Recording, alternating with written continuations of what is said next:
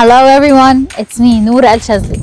Wouldn't it be awesome to have temperature-controlled clocks that keeps you warm in the winter and cool in the summer? Today I am taking you with me to make one for skyscrapers. Welcome to our project.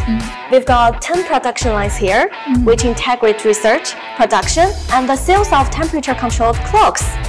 But before we start our tour, a pop quiz first. Okay. Can you guess what this is? Let's see.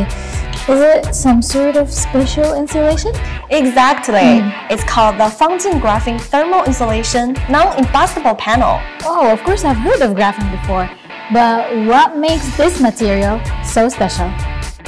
This material solves the balancing between heat insulation and fire resistance in one go.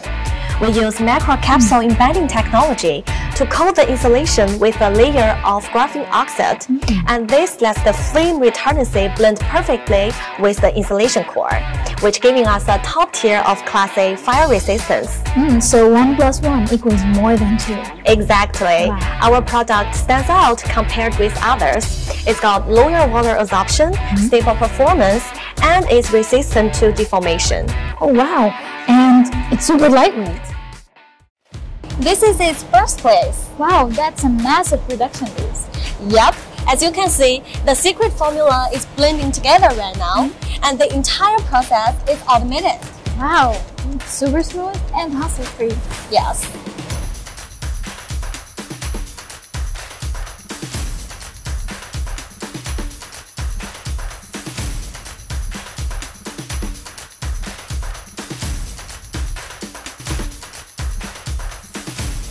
So that must be the cutting room. Yep. This is where our team cut the panel into pieces and then heat shrink them for packaging. Oh. And the production process is wrapped up.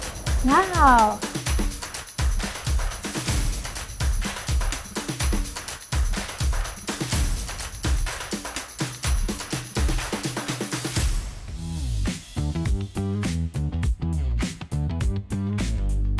Can we see if the clock passes the test? Yes, now you can place the sample on the test rack. Okay, let's give it a shot.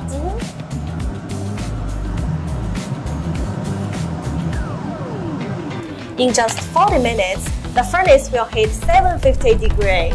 Wow, that is super hot. With such heat, you can forge a new body. Time's up. Now watch closely. All of the data meet up with the standards. Yes, it definitely meets the fire resistance standards.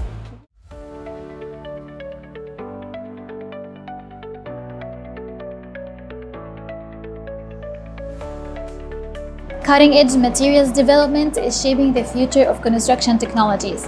I cannot wait to see what other surprises Chinese engineers have up their sleeves. Here's to a greener future for urban development.